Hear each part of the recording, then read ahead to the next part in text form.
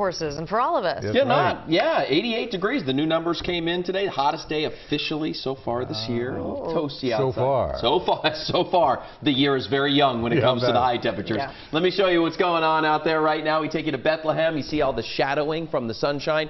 Nothing but sunshine, and many of you folks into our western zones had that high temperature up to 90 degrees, if not even a little bit greater than that. We look live over Philadelphia, blue skies. The air is not as hazy as it was yesterday, at least for Philadelphia. You go over to South Jersey, and you folks are dealing with that wildfire we talked about earlier.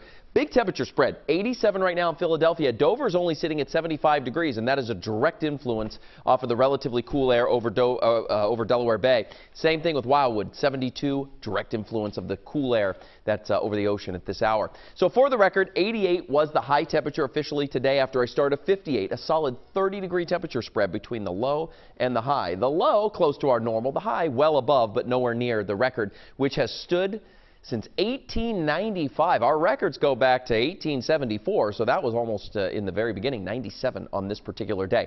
So the big picture, notice clouds and radar, you're pretty much seeing none of either. It is a dry day around the region. Not just lack of rain, the air is dry as well. The dew points are low, humidity, that type of thing.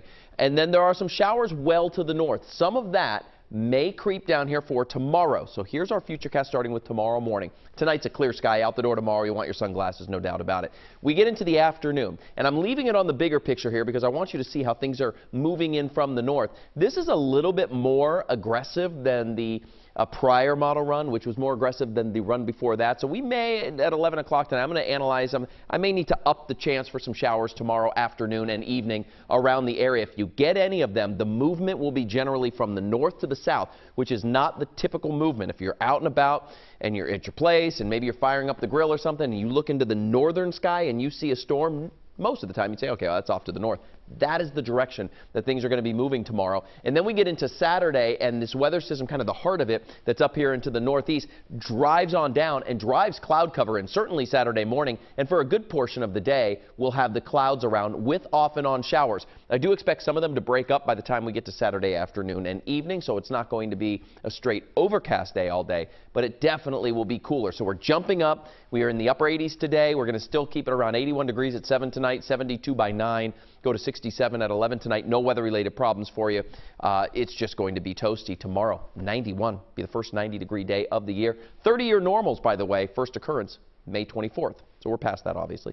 73 down the shore. You still have that cool air influence from the water. 93 for the Lehigh Valley. So it's going to be a toasty day, not lasting long. 75 on Saturday.